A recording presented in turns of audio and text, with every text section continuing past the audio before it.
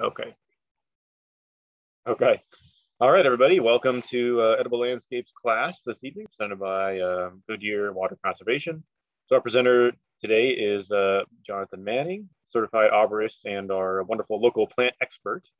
So he will be presenting the material today. I have a screen up here that's just a quick summary of our programs that we have, some of the programs that we have through Goodyear Water Conservation. So I just wanted to go over those really quickly for those of you who are Goodyear Water customers. If you live in an HOA, we work with HOAs to provide them with information about landscape water needs.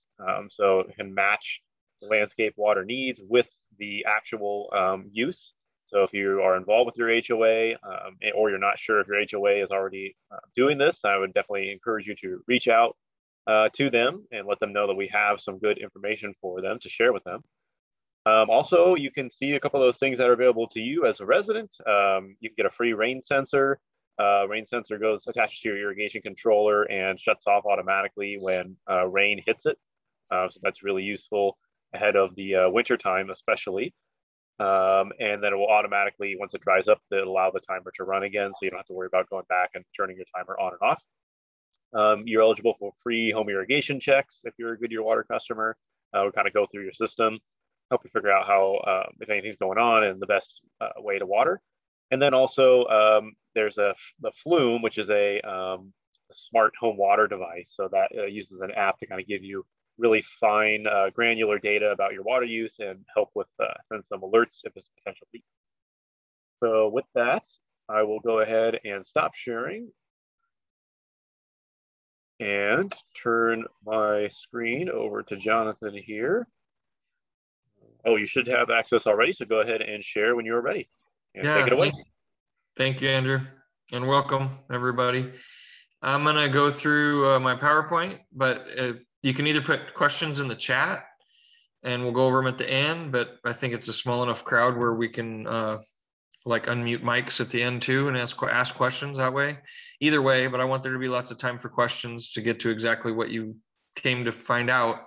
My experience comes from just lots of years. I've been growing edible plants, which is my favorite. I figure if I'm going to put the time and effort into growing something, water, time, fertilizer, pruning, all that it might as well be something that I can get something back from, edible. And so it makes me feel better about using the resources on that plant if it's giving me something back that now I don't have to buy at the grocery store. And many things that you grow yourself, you cannot, I don't care how much money you have, you can't buy, for example, a fig like you can when you pick it right off your own tree at the perfect time when it's ripe. And not even farmers markets anywhere, you can't find figs that good as if you just grew them yourself. So there's a lot of reasons to grow food in your yard for, environmentally friendly to just having the best kind of produce you can get. And I've lived in the Southwest desert, Sonoran Desert, my whole life. And I've pretty much tried everything I've ever heard of that might grow well here. So I've had lots of failures and I've had lots of successes. And that's where my experience is going to come from. I'm going to tell you a little about, some specific plants that I've had luck with as edible landscape plants. Real briefly on like some tips to culture, like how to grow any kind of plant, watering and planting mostly. And then and like I say, I want to have lots of time for questions. So let's jump into it. Here's the start of the PowerPoint. I will share screens here. That one, put it on slideshow from the beginning. Get the menu bar out of my way. All right, so edible landscape. I am a certified arborist. Helps a little with what I do with edible landscape, but a lot of fruit trees you trim much differently than you do shade trees. So as an arborist, I have to adapt in that way, that not all trees are pruned like shade trees are. And so most fruit trees honestly aren't pruned very much at all, especially citrus. So let's get into, here's the rest of my resume. I start back then, as far as that was my grandpa's yard. in San Diego and helping him. He has a fig tree right behind him, and citrus and even cherimoyas and things like that. So fruit was always his favorite thing to grow too, and learned a lot from the start and continued on here in the desert with the rest of it. Here's before you dig. So what I like to advise people is, I've seen so many people, they go to the nursery and they buy 20 fruit trees, all different kinds of tropical, temperate, all different kinds of trees that need all different kinds of microclimates. And they put them in their yard on a grid, every 10 feet, like a checkerboard across their full sun backyard, for example. And most of them fail. And so one thing you got to remember is, even in any kind of yard, there's already some places that would have shade in the afternoon, or on a real hard freeze in the winter, it's going to get colder in that part of your yard, or warmer in another part of your yard. And especially with tropicals, frost is the biggest danger you have with those. And for fruit trees and plants from temperate climates, that's colder climates, those they need shade in the afternoon, almost all of them. And you'd find that like on the east side of your house, or on the east side of some bigger trees. So you have to look around the yard kind of and figure out where it's colder, where it's warmer. Where's the water go when it rains? How about that? Your roof's going to dump it somewhere. If you have gutters, all the better. You can focus that water into barrels, or just into one area where you can plant things that would really appreciate that water. Not just more water. It doesn't rain that often here, but when it does, any rainwater that you can save is not just gallons of water, same as you would get out of the tap. It's way better water than you could ever buy. It's like buying RO filtered water, like bottled drinking water. And that is the best for plants, because our soil is salty here, and it builds, as you water it, the salt stays behind and the pure water evaporates away, and that soil can get saltier and saltier and saltier. And that can become toxic to some plants, especially tropical plants. So maybe you have a guava tree or a mango.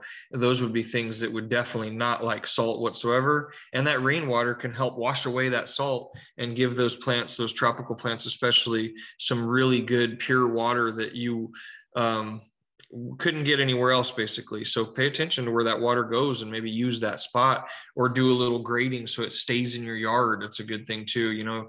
All that rainwater that just goes straight down the driveway into the gutter is not only a problem for the neighborhood as far as drainage goes sometimes, but it's also a loss of a good asset. So think about all that. Maybe do some grading so it stays in your yard somewhere, and plant things that would appreciate that water there. With full sun, shade, there's places like that already in your yard. In the next couple slides, we'll talk about how to make more of that. And where I can put some nurse trees, we call them, like trees that are real hardy and grow real fast, that could provide a microclimate for those other things that aren't so hardy, that might need some shade or frost protection. So let's talk about that, how you could create these microclimates if you don't have many already in your yard.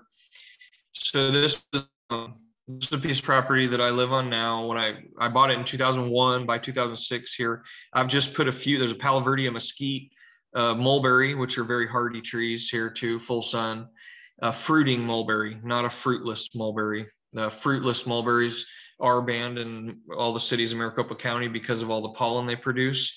And fruiting mulberries, the ones that make fruit, are not only great edible landscape plants, but they're also a great nurse tree. They grow fast, they make shade, they live in full sun. So I put a few of those in, and a little bit more time goes by, those trees get bigger. I prefer a little bit of shade around them. A couple pomegranates and figs they can grow in full sun, but they appreciate a little more shade. And then finally, that's that mulberry tree, provide enough shade and protection for lots of tender stuff underneath. The round barrel is a bay tree, like the bay leaf you put in spaghetti, that kind of thing, herbs. Mint is growing around the pot underneath it. Both of those things need a little shade to grow. And I didn't have any shade to put them in when I first started. So as time goes on, this is just, you might not need this much time, but it's just an example of how you can, if you're starting off like a lot of people with a bare backyard, not one thing anywhere, and all your neighbors' trees are only 4 feet tall too, you might start with a couple trees. And the next slide is tips on what you would do. So first we talk about look around the yard, maybe start with a few things that are hardy to get some shade going, some frost protection. And here's some tips on planting and care. And because these are whole different classes, I could talk on and on about how to take care of plants in general, how to irrigate them, how to prune them, all these things. There is different classes on, which you can find on, they're recorded by City of Goodyear. You find them on YouTube. There's a link to them on the same page that you registered for this class on. So you can find much more information on this there, but I have over the years, just trying to help anybody that wants help as far as keeping their plants alive and healthy here in the desert. I've found 2 things mainly that are key. And the first one is that transplant. When you bring home that plant, especially citrus, you try to grab the trunk and tap the pot off gently, and boom, all the dirt falls off, taking the roots with it. So the root ball, all the roots that tree have just got ripped off, and they're in a pile on the ground or back in the pot where you're holding the trunk in your hand, and that is a death sentence. They might recover. They may recover. The first thing, they wilt. Very next day they're wilted. They wilt for a long time. Maybe the leaves fall off. Then the sun comes in because there's no leaves and maybe burns all the skin of the trunk and branches. It's just a spiral downward. And it could have all been avoided by being very careful with that root ball when you plant anything. All these trees we talk about, I would never try to pull the plant upwards out of the pot. You're always going to want to lay the pot next to the hole. You dig the hole just as deep as the pot is, just as deep as the soil is, because really you want it to be level with the ground when it goes in. The width is as wide as you're up for. The wider, the better as far as the width goes. And there's a point where you just don't have the energy to do it, but try to make the hole as wide as you can, but only the depth of the soil. You lay that pot on the side of it. You cut the bottom off the plastic pot. You hold the soil up in there with your hand. You put the whole thing down in the hole with the sides of the pot still on. Then you adjust it a little bit.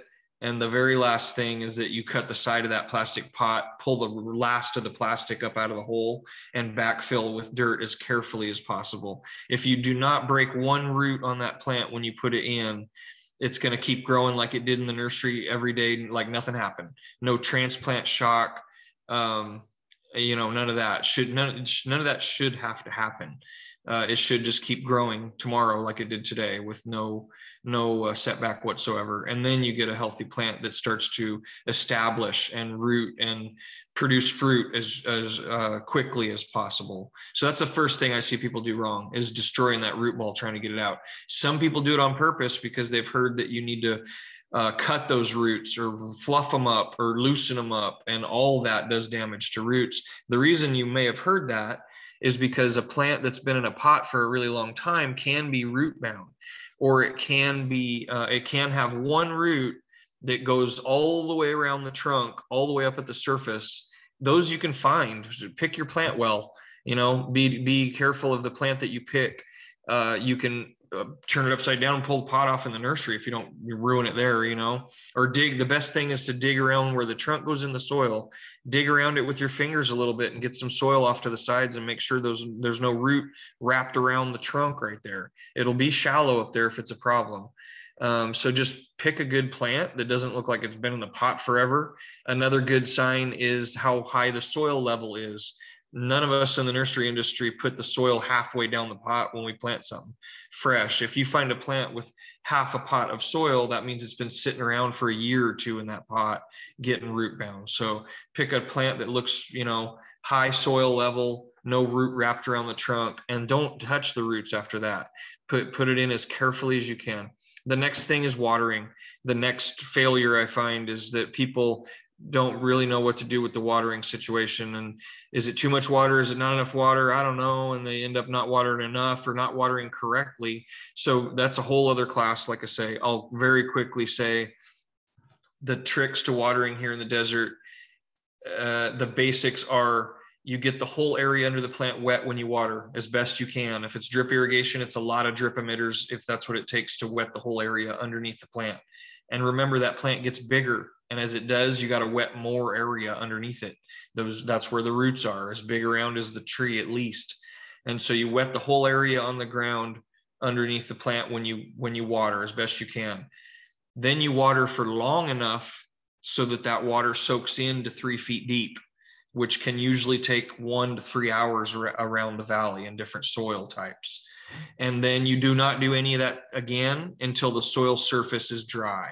That's the 3 tricks to watering here. I mean, like I say, I could talk for another 2 hours about it, but that is as simple as it gets. You wet the whole area, you run it long enough to soak it in 3 feet deep, and you don't do it again until the soil surface dries out. Then you won't ever have to worry about overwatering. You won't have to worry about the water being too shallow up in the surface, and where the roots are down deep, it's not dry, it's not wet. It fixes all those things.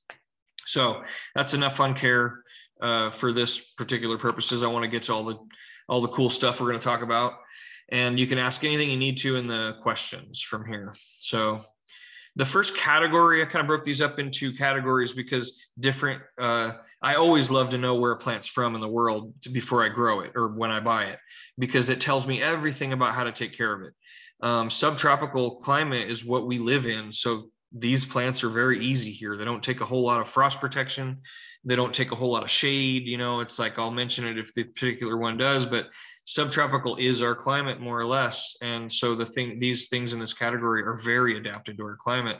You get the most bang for your buck. You know, they're plants that don't need a whole lot of babying to grow and produce fruit here very well. And then we'll go from there. So plant that I love to use, it's a native mesquite.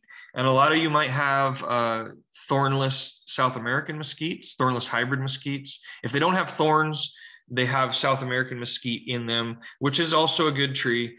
The only difference is native mesquites make a pod, which is, I'll leave as I'm on this slide, just notice how beautiful that you can make these trees. I would always make them a multiple trunk tree.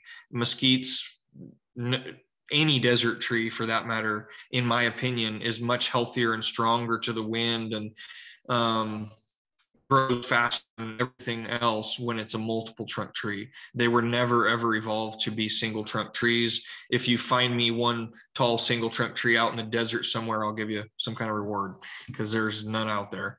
That's the way they're adapted to live, and that's the way they do their best, and that's the way they serve our function the best as well. So nice multiple trunk tree. You get those branches growing up and out. You can still get it to where you can do lots of work and plant lots of things underneath them, that even as a multiple trunk tree. And this particular one also produces a food item, which is these bean pods. And that's where I went with the thornless mesquites also make bean pods. They're just not quite as flavorful and sweet as the native mesquites that do have thorns. So either one works as a good shade plant. So these are trees that you could put on the west side of that barren backyard if you had just 1 or 2 on most backyards, and I would move them toward the west side. Obviously not too close to the brick wall, maybe 10 feet away from the brick wall on the west side of the backyard, and 1 or 2 there. And within 5 years, you'll have this really nice shade casting across your whole backyard. In the afternoon is when you want the shade for all those other stuff that might need a lot more shade. So it's a very good thing to put in. You can water them a lot in the beginning, and they grow very fast. And then as they get to the size that you need them to be, you can almost stop watering them altogether. And then they'll stay more the size that you want and not have this excess of growth. So native mesquite's a wonderful tree to start with if you don't have anything. And I'll let you find out much more about these pods. If you just search mesquite pod anything online, there's an organization in Tucson called Native Harvesters, I believe. I don't have it in front of me, but they specialize in products, and some places too you can find grinding like festivals, you know, where you can bring a bucket of pods in from your tree and they'll grind them for you into the flour that they use. So the pods grind up into a really sweet tasting flour. It's good for diabetics because it regulates your blood sugar and it tastes sweet. So it's a nice treat. And anyway, like I say, won't go on anymore about that, but it's a very good edible landscape tree to start with. And you can create a microclimate for some of these other things that are not so hardy by planting them out there first. That's citrus. Oof, that's another. I've noticed that people who move here from anywhere that you can't grow citrus, this is the first tree they want to put in. It's the one, you know, they've had them their whole life, bought them in a grocery store, and it's that, oh man, I want to grow my own. And finally, you know, so I would say that's terrific because it's a wonderful tree. The varieties are wonderful trees for our climate. They're easy. It takes water and a once or twice a year fertilizer, and that's about it. You don't trim them unless you have to. I mean, they would prefer not to be trimmed, you know, as far as plant health goes.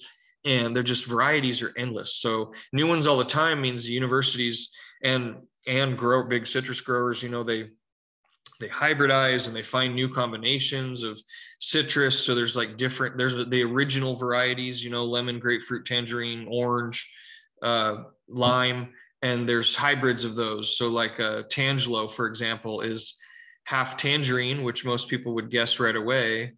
I don't know if most people would think that the other half of a Tangelo is grapefruit, but lots of interesting combinations that come out of this and new ones all the time. And it's a wonderful tree to grow here. It's just easy and the most bang for your buck by far. You'll be giving citrus fruit away to neighbors in no time with one of these, or sending it back home to relatives. I don't know, whatever. So this is an example of one of the biggest types of citrus. And I bring this up because citrus varieties, most people pick what they want because of the fruit that they like. You know, I love tangerines, I'm going to buy a tangerine tree. Or I love lemons for this. I love limes for my Corona, so I'm going to buy a lime tree. But you got to also consider that they grow, the trees of each variety get bigger and small. They're different in size, mainly. Two things: size and frost tolerance. So size, the biggest ones are probably lemons, you know, big yellow lemons, Lisbon lemon, things like that. They're the biggest trees, and you could almost get a shade tree out of it, like this picture shows. They get big enough where you could make shade under them.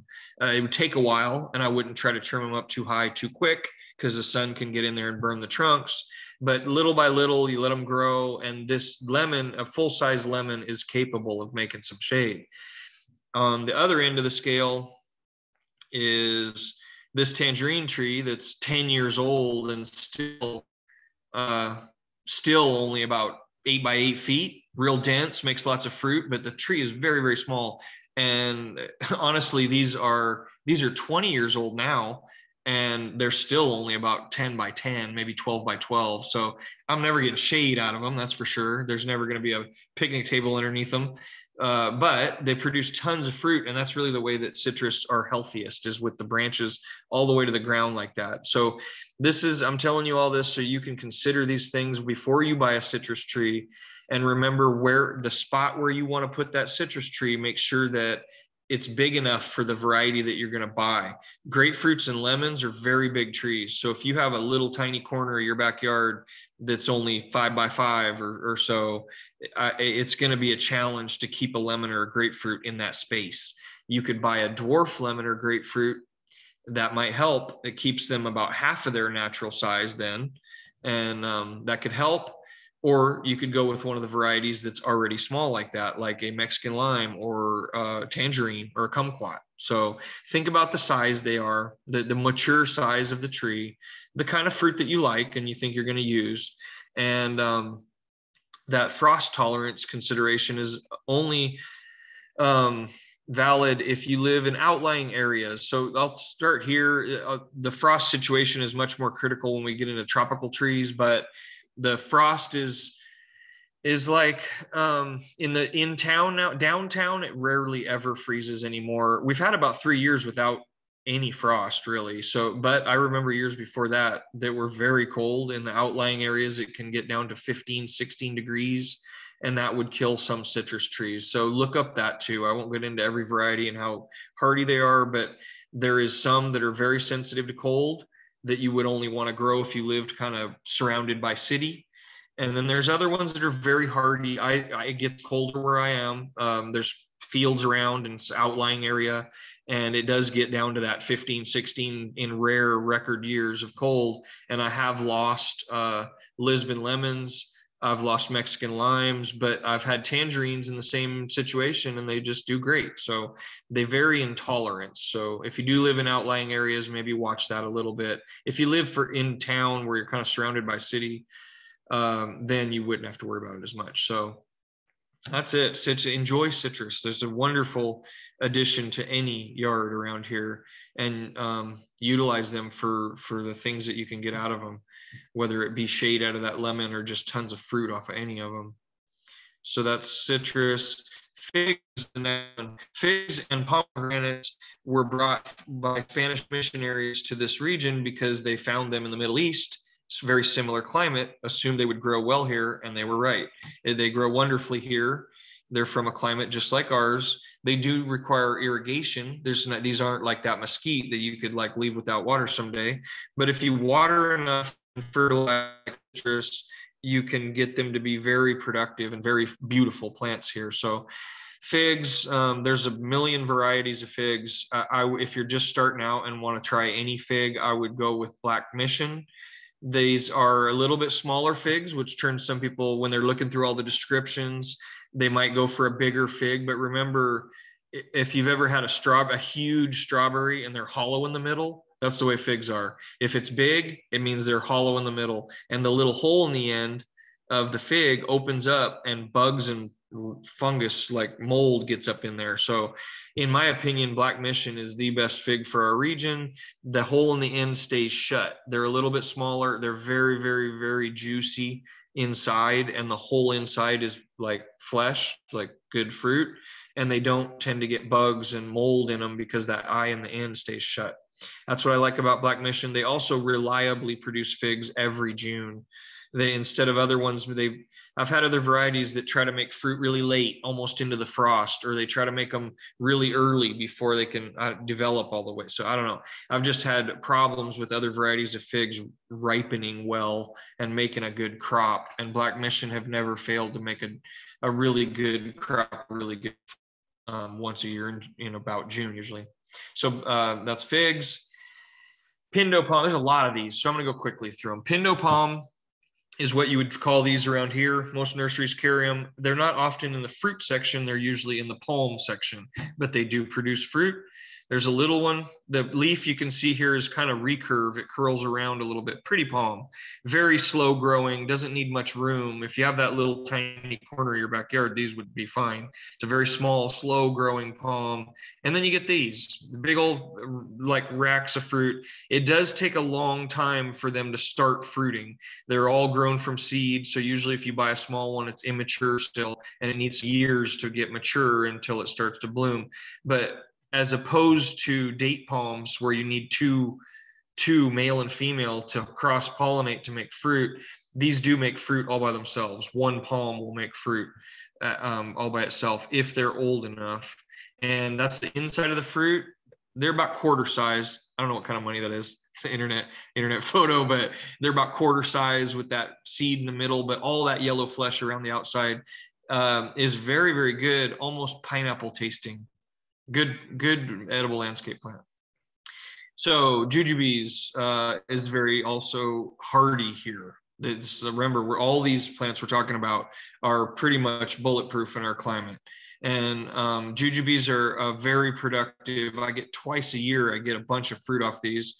There's the fruit. They're like little apples. You can eat them when they first start to get a little bit of brown on them like that. I would say the biggest varieties, which is Lee is the name of the biggest variety I've had. Lee maybe get like the size of a ping pong ball. And then other varieties are a little smaller than that. They're very tasty. They dry and can be stored forever. So if you let them turn all the way brown and dry them, you can store them forever, and you can rehydrate them in a pot of boiling water and then make syrup out of the fruit. I mean, the uses are the hard part on this one. It tastes honestly like kind of like a dry apple, like the best styrofoam you've ever had. They're sweet. It's just the texture is a little weird for most people to eat if you're expecting this apple type fruit, but they're very, very productive. And it's a very good asset to an edible landscape, something that's out there producing lots and lots of edible fruit and doesn't take hardly any care whatsoever. They're also deciduous. That means they lose their leaves in the winter. So you could put them in front of maybe a west-facing window and you get that shade in the summer when it's hot, and then the leaves fall off for the winter and you get the sun coming in when you want some sun in your house. So it could be work for that too. They don't get very big, maybe 15, 20 feet is a big one. So you could put them a little closer to the house without worrying about roots that get so big they lift your foundation or things like that. So mulberries, this is one I've tried every kind of fruit I could find in my yard, and honestly, I have 3 acres, so I've always tried to find something that could become a commercial crop, a new commercial crop around here. And this one is actually, I've sold fruit from it for about 10 years now, and it's very popular, sells like crazy, and the trees are just very, very productive. This variety, not all varieties of mulberry are the same though. You may have had varieties in other climates, wild mulberries that sprouted on their own in somebody's yard and ended up making fruit. The fruit quality is very, very, very different. This variety is called Pakistan, and they're very large. They don't stain when you touch them. They have some really good flavor, like some acid to them. Some mulberries they're all sweet, but some are just sweet with no flavor. And this one has a ton of flavor. It's just a really good variety. There's a couple other ones that I've had that I also love, other varieties of fruity mulberry. But if you're going to do this, get varieties of mulberry, find them that are not just seedlings that came up somewhere in somebody's yard from a bird putting them there.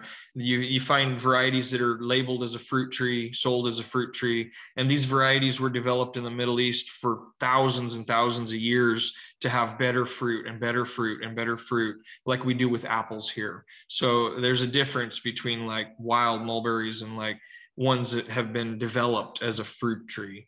But if you do, it is a wonderfully productive tree in our climate, and it's another one that you can use as cast in a little shade in the afternoon across the yard, and also a fruit bearing plant. So let's see here. They do make a little mess. So the reason people stopped using them a long time ago as a shade tree is because when all you want is a shade tree, all this fruit falls on the ground. If you're not picking the fruit, it all falls on the ground. You step on it, you can traipse it through the house, things like that. A lot of people have a home flock of chickens now. That's the solution to that problem. I mean, everyone that hits the ground, chickens eat. So I don't know if you're into that kind of thing, but it kind of goes with edible landscape. If you got a couple hens in the backyard that these days more and more people are doing, that solves that fruit problem right there. And that's just the ones that you don't pick yourself. And what I would do is trim this tree as I do these. And keep them very short. You cut off all the growth that grows straight up, because normally they would be a 40, 50 foot tall tree. So I chop them back every winter when they're dormant to keep them nice and short for hand picking. So that's enough about that one. But it's a very, very good fruit tree that's very underused. And a lot of people, as I mentioned in the beginning, think that all mulberries are banned in our cities here in Maricopa County, but all the ordinances are written up as fruitless mulberries. That's male mulberries. That's the ones that do not produce fruit. What they do is produce a ton of pollen, and that pollen is irritating to not even just people with allergies. It's irritating to everybody's eyes. But fruiting trees do not make pollen, so it's a whole different thing. And let's see here. Pomegranates, the other type introduction. They're wonderful big bushes. That's another one that I would never try to make into a lollipop shaped tree. I've seen people do it, and you fight the suckers coming back forever, and the tree ends up failing from that sun hitting any trunk. It's hard to do other than just this big bush, but as a big bush, once you wrap your brain around that, they make a wonderful hedgerow. A lot of people are looking to block a neighbor's view, 2-story next door or something like that, and these things will get maybe 10 up to 15 feet tall, real thick and leafy in the summer. They do lose their leaves in the winter, but even when they lose their leaves, all the little sticks kind of make a pretty good visual barrier through the winter also. So works good like that, or you can just have one tree. This is the flower that they get in the spring, is beautiful. They come out with the leaves in the spring with beautiful flowers all over them. Even that is a asset. Fall color, that's a whole hedgerow of them I have here to kind of divide one area from the other, block the view of neighbors there too. So in the fall, beautiful fall color. And then the harvest. And the reason is, yeah, let me get back to that. That picture is to remind me that out of all those fruit that year, about half of them were like not good inside. So they look beautiful, but you crack them open and they're either yellow or black. And I won't get into all the detail. I do a whole class on this kind of thing. So it is, or you can ask questions or email me. But they have trouble. Pomegranates have a little trouble not growing here. They grow wonderfully with enough water. What they have trouble here was with really good fruit quality. So if you have a baby tree, I would not expect it to make pretty good fruit until it gets older. The more established they get and the deeper rooted they get, the better the fruit gets. So if nothing else, just have patience. And they really need a regular irrigation cycle all summer long. Like you can't skip a week. I would say once a week, deep soak all summer long while they're developing their fruit. The problem is the fruit that bloom in the spring in say March, and the baby fruit has to survive June, July, August, September, and then they get ripe in like October. So that's a long, rough ride to be trying to ripen during that time. And if our heat gets too extreme, it'll cook them in the middle. And even though they look good on the inside, they're not good on the, I mean, even though they look good on the outside, they're not good on the inside. Another thing is if you mess up that regular cycle of water, say you go 2-3 weeks without watering them, the skin on those fruit dries out. And then you remember to water them and the water comes back and the inside of the fruit starts growing again. Well, then they crack open. So if you have like all of them are cracked open, that's usually because the watering cycle was not very regular, and they dried out a little bit somewhere in those 4 months of developing. So it's a little bit of a challenge to get really, really good, perfect fruit, but it's still no reason not to grow them. They're wonderful trees for all those other reasons. And you always get a few fruit anyway. And sometimes some years, a lot of good fruit. And the older the tree gets, remember, the more good fruit you'll get. So talk about a desert adapted fruiting plant. These kind of prickly pear are not wild plants. These plants had been developed by people in Mesoamerica, south of here, what's now Mexico and Central America. They were developed like corn was, from this wild cactus that made fruit that was to something that makes really, really good fruit, and also a vegetable product we'll talk about here. But so even nowadays, universities in Mexico produce new varieties all the time. If you go to a food city in town, you can find these beautiful like prickly pear fruit that are magenta colored in the middle and really, really sweet. They do have big seeds in them like a guava, but I don't mind. They taste so good. I love them and would deal with the big seeds, So it's a very useful plant. It's on the Mexican flag. It's so useful. It's what the eagle's standing on. It's definitely a valued plant in just south of here, and it's working its way up. We live in the same desert, same Sonoran desert, and it's a very wonderful, very productive plant that I water. That's the front of my house there, and I water that row of cactus maybe twice a year. So talk about water conservation, and I get maybe 80 pounds of fruit off of the same row of cactus. And anytime I want, I can find the pads that are the vegetable portion. Yeah. So the pad there, the brand new pads when they're babies is called nopales or nopalitos. When you trim all those little black dots off and you can chop. Anyway, you can look that up. Google, search nopales, and you'll find every recipe ever invented that's the vegetable portion. Very, very nutritious. Also good for diabetics because it regulates blood sugar. Lots of minerals and vitamins in it. And then the fruit. So the fruit, this is one type of fruit. but the varieties of fruit are endless. There's yellow, orange, red, magenta, and then new varieties all the time that are sweeter and better, more productive, bigger, whatever. So this is just the kind that comes off of that row that I have myself, but I've collected over the years kind of every new one that I could find with a different kind of fruit.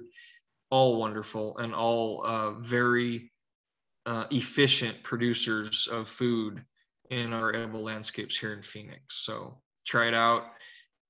If you want the vegetable portion, if you do know what nopales are and you want to have lots of them, I would trim these a lot. Don't let them get too big. You trim a pad off and 3 more come back. You trim those off and 5 more come back. You know, the more you trim, the more of this you get. If on the other hand, you want this fruit, I would not trim ever. Every time I trim, the next year they spend making new, they recover by putting new leaves out, new pads out, and they skip fruiting very well that year. So if you want fruit, you hardly ever trim. And if you want nopales, you trim all the time. So that's a little trick about those, that if you want both, buy 2 plants. And if you, a lot of times in nurseries, this one's not labeled as what kind of fruit you get. And honestly, it takes a couple of years for them to produce fruit sometimes. So if you're interested in a certain kind of fruit, then you have to really, you can get a cutting from somebody you know that has one that produces a good kind of fruit. You could email me, and I know that's the second time I've told you that without giving you my email. So Andrew, if you could remind me to either put that in the chat or something where they could get a hold of me, I would always be happy to answer questions over email. So in the questions part, we'll have to get to that. But next one, they're very cold tolerant here. They're just not heat tolerant at all. So shade all day, shade in the afternoon, if nothing else. What I did with this one in my yard is put there's that Palo Verde tree on the west side of it. So all afternoon it gets shaded by that Palo Verde tree. It did well in that circumstance, but you have to give them some shade. But I've seen many loquats in Phoenix with lots and lots of fruit on them, and I love the fruit. Does that have a picture? There's flowers. The flowers smell really, really pretty, and they're in the wintertime when you want to be out in the yard working around them too. So it's a good time to have all these flowers on them. Then late winter, they start making fruit. And there's the fruit. They look like an apricot, but don't taste anything like an apricot. It tastes very tropical fruity. I don't know. You'd have to try one, but they're very common in Southern California, all the way up to San Francisco, even on the coast. There's tons of them. And, you know, it's a really good fruit that's underutilized. I think because a lot of people buy them. I even see them for sale a lot now, even at box stores, you know, and nurseries. But I think a lot of people put them out in the full sun and they die. So just remember shade. Much shade really is underneath some other kind of tree. The best ones I have going right now are under the canopy of a big mesquite tree. And I just keep them trimmed kind of short so they fit in that situation, but they're doing wonderful there. So the filtered sunlight that goes through that mesquite is perfect. But try one. They're wonderful. You can buy fruit sometimes in like Asian markets if you want to try the fruit first. But okay. Pineapple guava, same thing as the loquat. Don't mind the cold at all, like tropical fruit does. Being a guava, you would think it's a tropical fruit, but these handle cold very well, as much cold as we get in Phoenix. But they do not handle full sun here. So same thing. Everything I just said about loquats, same thing for these. These take a while to fruit. They take, I would say, if they're really healthy, it'd still take 4 or 5 years to start making fruit. But once they do, they're amazing. They smell really good, really sweet, and it's a really good one to grow. And there's the flowers, beautiful. You do get flowers right away. The first year or two, you'll get flowers, and the flowers are edible also. I have seen those flowers on the top of cupcakes or a cake, and not only beautiful, but the petals are really, really sweet. So you can start using those right away, but the fruit comes later. Here's another cactus that's very, well, it makes fruit. How about that? So it's Ceres peruviana, Peruvian apple. They do make fruit. The fruit is a little haphazard though, because it requires cross-pollination. So 2 varieties bloom in the same night. A moth goes from one to the other.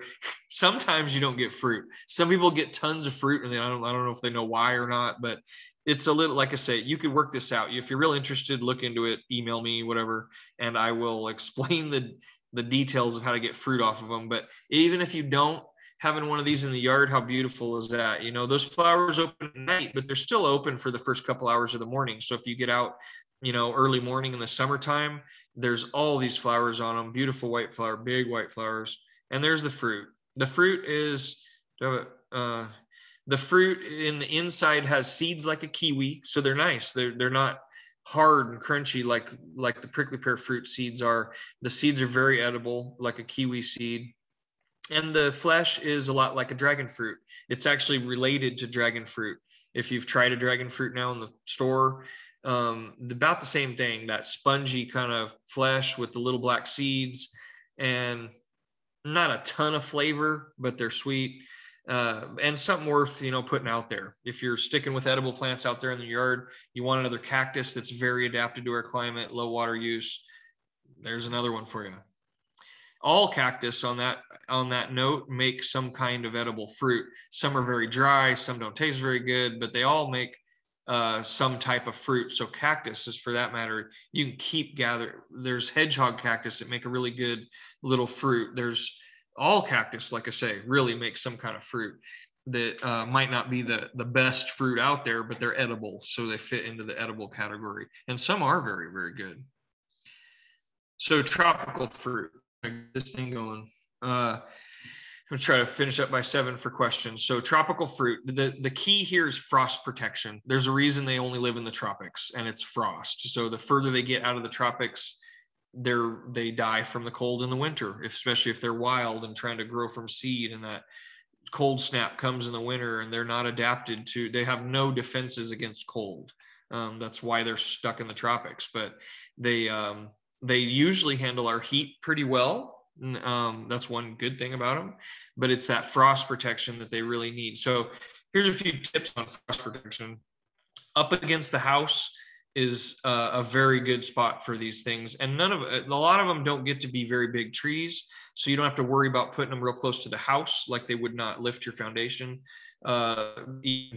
Trees, they call them trees, but it's really a giant bush. Even 2 feet away from the slab, I don't suspect they would ever cause any kind of trouble to the foundation. So you can tuck those things up against the house underneath the eave a little bit, or in a really big pot under the porch, even better, or under a tree. Even trees that lose some of their leaves in the winter, like a mesquite, still provide some kind of frost protection overhead. So you're really looking for something over the top, or the heat of your own house. None of us like to think about it, but your house is like bleeding heat all night long, whether you like it or not. Some houses more than others, but even the best insulated houses still put out a little bit of heat in the nighttime on those coldest winters. You can also put Christmas lights. It's hard to find old-fashioned Christmas lights that get hot, though. Nowadays, they're almost all LED, and LED lights do not work the same. They don't make any heat, and it doesn't keep your plants warm through the winter. So you're looking for old-fashioned incandescent Christmas lights. But if you do wrap a frost-sensitive tree in those, that helps a lot too.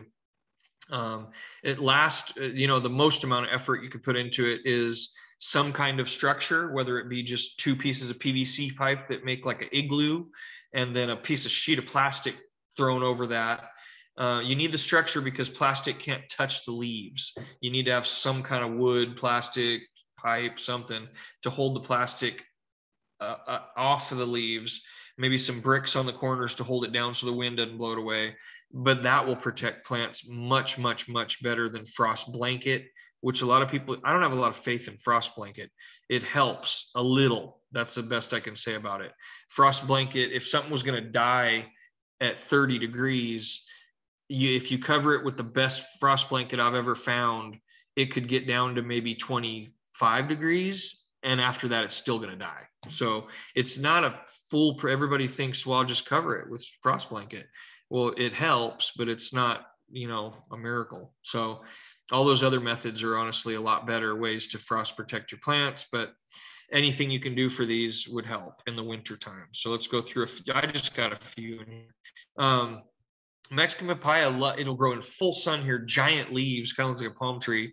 And I've seen many produce fruit here. and they grow super fast. It's almost like a giant annual or something, you know. It is fast growing, but frost sensitive like the rest. Full sun's fine. This was in full sun, and it got to be like 118 that year, and it went right through it, no problem at all. So papaya is a good one. I only have a couple in here because they're harder to find, and you'll have to look up more information. But pineapple, I just threw it in here because it's a fun one. You can rip the top off a pineapple at the store if it's still real healthy and vigorous, and rip the leaves off the bottom, let it dry out for a day or two, and then put it in a nice pot with potting soil, and they root out into it and grow into another plant. It makes a nice like house plant in a really bright window or out on the porch in a pot. The growth is a lot like an agave, honestly, but it is a tropical plant. It needs frost protection, and this one needs a little shade. So as far as tropicals go, I'm going to list a few other ones that I've seen do really good in town. And just out of time here, I'm going to skip some. I don't have photos of them. So mangoes do very well here if they're frost protected. Guavas, same thing. Bananas, even if they don't freeze in the winter, it takes about 2 years, but they'll produce bananas here, almost all the varieties. So those are the three big ones I see all over town in people's yards that protect them from the frost, and they produce well here.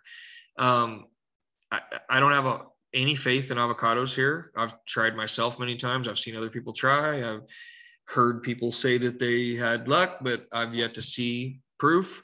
But avocados are very, very challenging here. They burn in the summer heat. They freeze in the winter frost. They bloom during a time of year when our humidity is very low, and that kills the pollen a lot of times, so they can't make fruit that way. The challenges are endless. So, I mean, there's so many other options of wonderful tropical fruit that you could grow. There's also, if you really want to learn more, there's a Rare Fruit Growers Society, like a club here in town. Look them up and go to a meeting or two, and you can join. You can go to all the meetings. They have get-togethers where they share like cuttings back and forth or baby plants. They have a plant sale at least once a year, and it'd be a good way to learn a whole lot about tropical fruit, because that's mainly what all of them are into around here. There's a couple nurseries in town that specialize in tropical fruit. Look those up, and even if you go to their yard, you'll kind of see the stuff they have growing in the ground, and they can tell you all about it. So there is lots of tropicals that grow well here, but the frost protection is what they all would need. And let's see here. That's a pineapple with a little flower coming out. And at that point, that comes out into a new pineapple, and you start the whole process over again. Let's see, cold climate. The other one a lot of people are familiar with that move here from colder parts of the United States. And that's where, honestly, a lot of people do move here from. It's our mild climate is attractive to people who come from colder climates. So they come here with good memories of having good fruit in cold climates, apple, peaches, things that are honestly very challenging to grow here because of our heat. So obviously these things handle the cold. Not only do they handle the cold we get here in Phoenix, they need more cold than we get in a lot of cases. So chill hours is what you're looking for. If you find a variety of any of these fruits in the store, you're going to want to search the name, like Anna apple chill hours, like that. So it'll tell you maybe 300 hours. Okay, that's okay here then. What you're looking for is 300 or less chill hours on these kind of fruit, and then you usually will get fruit here. But it's very common that you buy a variety that needs 400 or 500 or more chill hours in the winter, and it'll never produce fruit. It'll grow okay here with some shade in the afternoon. That helps all these trees a lot to have shade in the afternoon, because they do not like our heat, and our very warm winters oftentimes don't let them produce fruit if their chill hours are very high, above 300, I would say. So apples grow good here. Anna is a very good variety for our climate. This is a good example of, so this apple on the right is underneath that mesquite tree just a little bit, and the one on the left is not. See the yellow trunk on the one on the left?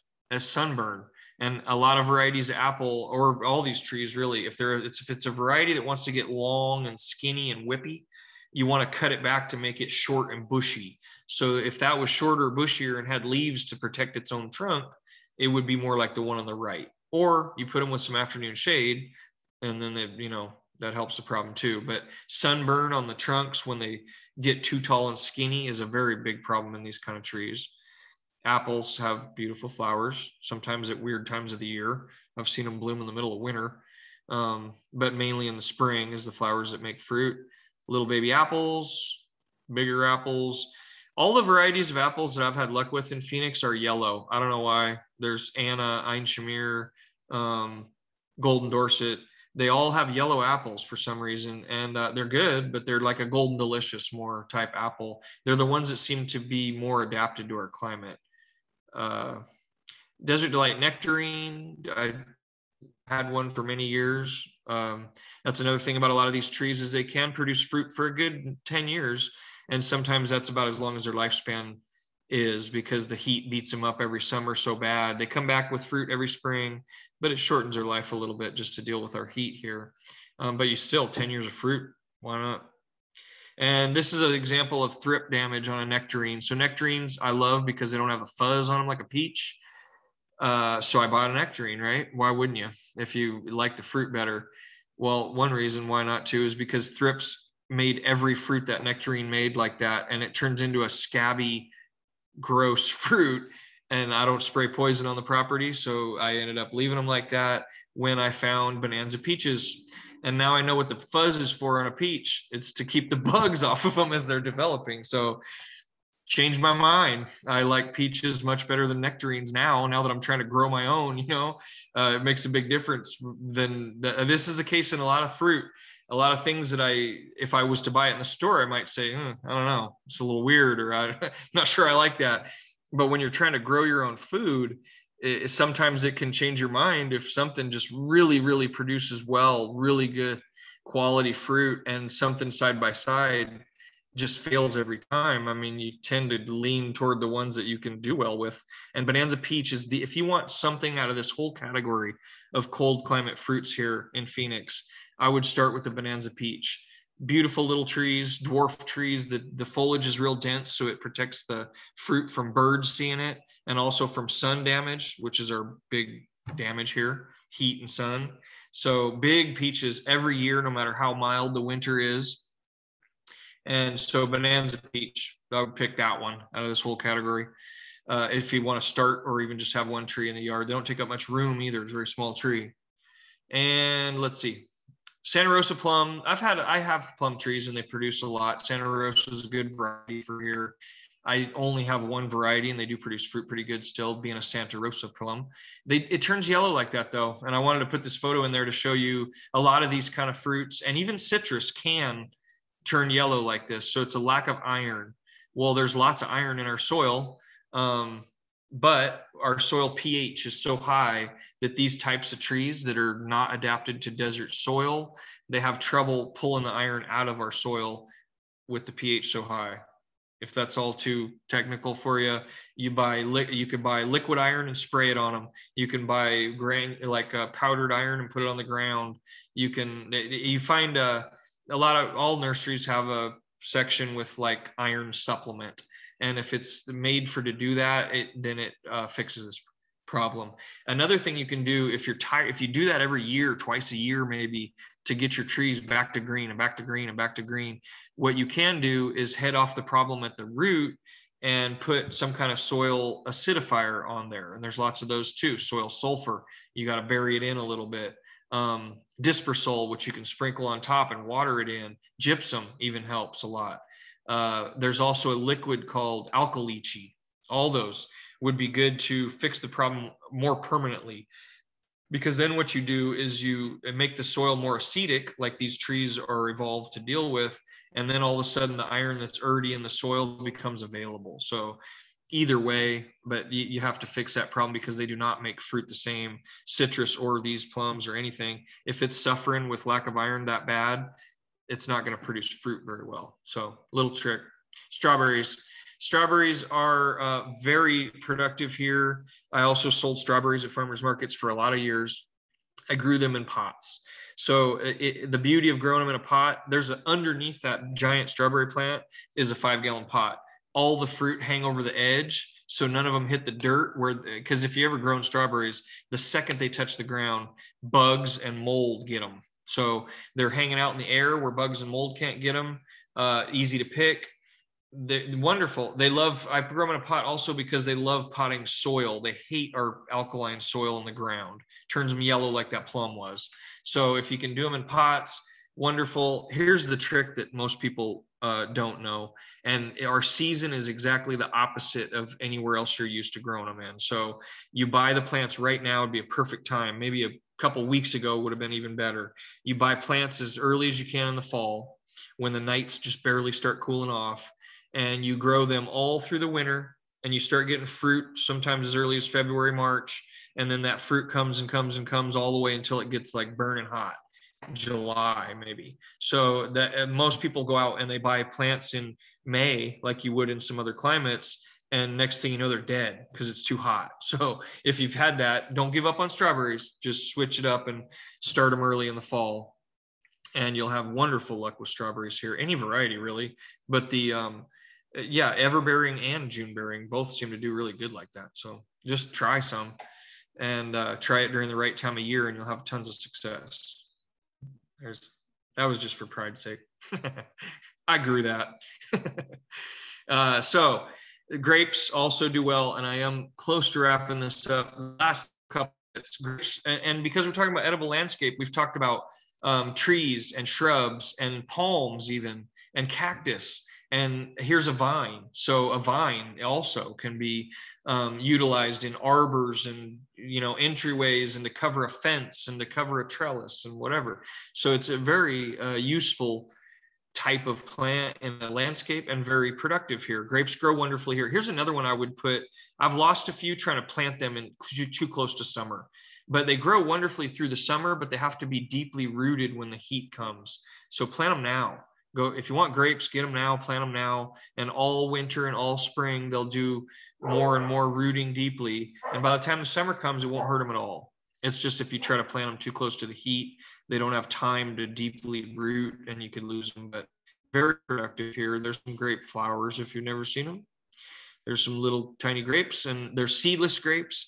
And I want to advise you, whatever, I want to tell you that do not worry at all if your seedless grapes that are homegrown are only about the size of a marble or even maybe a pea. That's the way they are without spraying them with hormone like they do in field production. So seedless grapes in the store that are as big as a quarter they have to be sprayed with hormone to puff them up. So don't worry if yours are small. I mean, it doesn't bother me at all. It's either 3 big grapes or 20 little ones. What's the difference when you throw the whole thing in your mouth and chew it up anyway, So there are lots of grapes, but they're going to be smaller, and that's okay. If you buy grapes with seeds in them, they get full size, they get bigger. But most of the most popular varieties are seedless. Flame is the red one, and Thompson seedless is a very good variety that's green and seedless climate. So artichokes is a plant that lives at least a couple of years usually when I plant one, and they get huge, 3 feet by 3 feet, beautiful foliage, big old artichoke. You get one giant one in the middle, and once a year, once a season, they bloom one. The bloom comes out the middle, and the artichokes are like the flower buds, and you cut them before they actually open up. If you don't cut them, they open up into a beautiful blue flower. But you get one giant one in the middle, maybe 5, 6 good size ones like you get in the store around that. Under that, you get like 15, 20 real small ones. All are edible, and all are wonderful to have out in the yard. And even if you never did anything with it but grow it, what a beautiful landscape plant. What mine usually do is they grow beautifully all through the cold weather. And then when it gets real hot, the leaves burn out, they die. The leaves die, the plant does not. So the leaves die in the summer, it goes dormant for the summer, and then they come back in the fall. So it's a wonderful landscape plant, and big, beautiful leaves like that.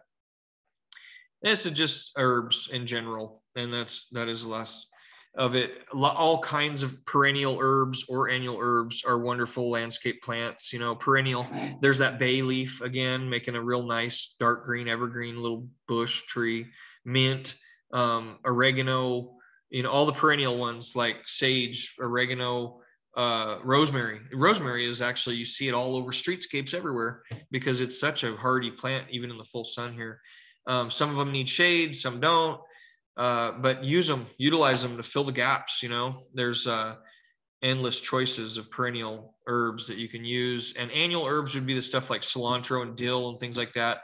Almost all of them are winter crops here, and if you try to plant them when it's too hot, they'll go to seed. You won't get much out of them, but try those too if you have a garden bed. If you have a garden bed, try annual herbs like that.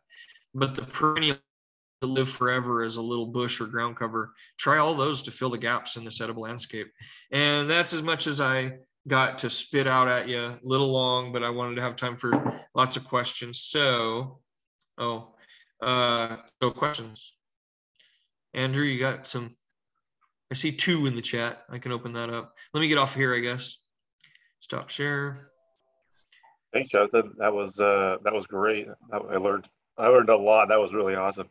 The questions are just the ones I put in there to ask if anybody had any. Since we're a small group, if any of you had any questions, you can feel free to unmute, or you can go ahead and type it in there. I had a question to kind of get us started, I guess. I guess how much impact, like us noticing all the different variety of the trees and everything, how much impact does the soil type have on what you can grow in a certain area? For instance, like when you're talking about avocados, they kind of like the well-drained soil, right? Is that, how much have you found that that's actually a big impact, or does it seem to affect certain plants more? Yeah, very good question, because I know a lot of people are maybe here that live in Estrella Park or Verado, which is a whole different game than I'm used to. I live in the valley, so it's flat, silt, sedimentary soil that from all these rivers dumping it for millions of years. It's flat, it's clay, it's sandy loam, clay loam, and really good soil for anything, really. It drains good enough for the things that need drainage, and it holds enough water for the things that don't. But don't worry, if you live in a hilly desert environment, usually the case is on some of so again, I would stick with the ones I said were desert adapted. Those are the ones, mesquites would love that, and so would all the cactus ones and things that are more desert adapted. Even citrus are pretty adapted to our climate and our soil. So the more you get into tropicals or temperate fruit, cold climate fruit, you're going to have to amend the soil. You have to dig a bigger hole width-wise, not deep, bigger, wider hole, and backfill it with as much like compost black type soil as you can. Maybe even bring in some clay type soil from like down in the valley. Things like that to hold water longer, because that gravelly, sandy soil that you find in a lot of yards in the hilly areas on the edges of town, they just don't hold enough water. The water goes right through them. So you can decide this, if you in your backyard, if you can throw a hose on the ground and it just disappears into the gravel or sand, you're going to have a bigger problem keeping things hydrated, wet, So watering is going to be your issue. I don't think that as much the minerals in the soil and all that are as big of a problem. The main problem with really gravelly, sandy soil is just trying to keep it wet for long enough for the plant to even get any of it, So you have to have high flow of water where it spreads out real good. And you have to water more frequently because it just goes right through it and it evaporates out of it just as fast. So manage the water well, but it might help to amend the soil when you plant these things that are not desert adapted. Like I say, if it was me, I'd stick with things that are more desert adapted. They're all my favorites, even down here in the valley. They're all my favorite plants are the ones that are desert adapted anyway, because they're so much easier to take care of. Right. They don't need all the babying that ones that are from different climate. If it comes from a tropical rainforest or a temperate forest, it's not adapted to our climate. I mean, they work here with our babying, but I like that first section, the subtropical section. It's like everything in it is stuff that would work better with a little more challenges of maybe that gravelous soil or all that. So anything would appreciate a little amendment, probably even a citrus if it is real gravelly, sandy soil. You can also put mulch on top of the soil that eventually works its way in. If you buy raw material like wood chips, you want to put it on top. You don't want to dig it underground. So you leave it on top. But as the time goes by, if for one, it makes a layer that the water can't evaporate through, right? So that's a good thing. If you make a berm, like a berm around the bottom of the tree that you can flood with water and get it down. And I'd do it with the hose, because it's hard to, with drip system, it's hard to flood a well, you know, unless you have bubblers. But with drip emitters, it's almost impossible. So I would, if you really want to baby a tree up in the hills, I would dig a, you know, big a hole as I can, add some compost at least to that soil, if not some clay, build a big border around the tree. And remember, that border should be as big around as the tree's head is. Well, that tree's head gets bigger and bigger. So make it where you can adapt that and spread that out as the tree gets bigger. You know, all you need is really 6 inches of a berm height wise, because you don't just fill it up and let it drain and stop. You fill it up and you turn the hose down slow, so it keeps it full for an hour or so. So that's the way you'd water it. And then I would put a layer, maybe a 3-inch layer of wood chips on top of that inside the well. They would hold that water in for longer. And that wood chips is going to go away with time. But that's a good thing, because where it goes is down into that soil as it decomposes. So that's, if I was going to baby something not desert adapted up there in the more deserty soil, then that's all the ways I would do it. Nice, thank you. I'm not seeing any other questions. Does anybody else out there have any? Don't be shy. I can't be that good at explaining everything that no one has a question. I don't even believe that myself. Well, one thing nobody's asked it, but I don't know if people were thinking about is any kind of quick tips that if for people who say, I was thinking of doing a veggie garden. Do you recommend doing a raised bed with just total amended soil? Or you know, the only benefit to a raised bed, in my opinion, is you can sit on the side of it for comfort, for human comfort. If you're just worried about the way the Native Americans grew vegetables here, and this valley was full of crops way before, you know, European settlers ever came here. And the way they did it was in basins. And it's the way in the desert where our air is super dry. We never have a problem with too much water like in other climates. You know, you want a raised bed helps if it rains so much that it could be too much water for your garden. That never happens here. So what we want to do here is store water, hold water, and you want to be able to fill something up and let it drain. So what I do is you start with a square and you dig it all up, fluff it up, and you can add all your amendments in there. I'm sorry. I'd fluff it all up. Before I add my amendments, I take some of that dirt and make a berm. Again, it's like a 6-inch berm. It's the same thing as I was talking about putting around that tree, but you do it around your garden bed. Doesn't matter if it's a square, rectangle, or a heart, whatever. You make your bed out of that berm, and then the soil that's in the middle, you fluff it up again with amendments. And vegetables do need a lot of amendments. They feed real heavy. And so you'd be putting like bone meal, blood meal, cottonseed meal, whatever ones you want in there, and you dig all those in. Maybe a little gypsum too helps with real alkaline soil. And then you dig all that up good, and then with that fluffy, nice amended soil, you start planting stuff. And the way you water it is you fill it up like a pool. You fill it up and let it drain in.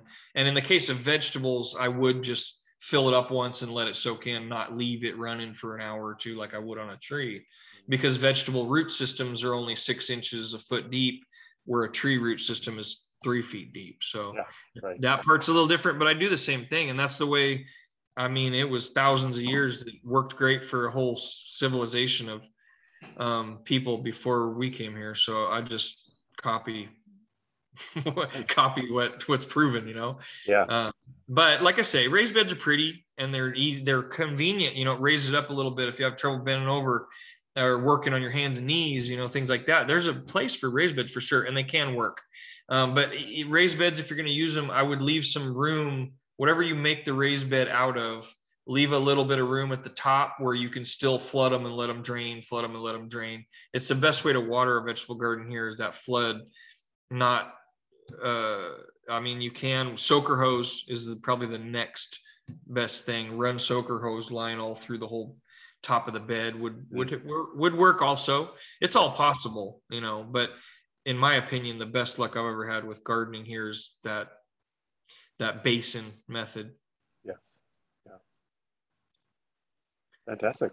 That was really great info. I don't see any other questions or anything, so Okay. we'll go ahead and wrap it up today. But if any of you think of questions after, you can always send Jonathan an email. His email is in the chat, or you can just reply Okay. to me, and I can also forward your question to Jonathan. So, yeah, so thank you everybody for attending, and this will be available online afterward as well. I think I'm definitely going to reference it. A lot of the things, is a lot to remember. So, but it's really great stuff. So. So thank you very much, Jonathan. Everybody else, thank you for attending tonight and hope you have a great evening.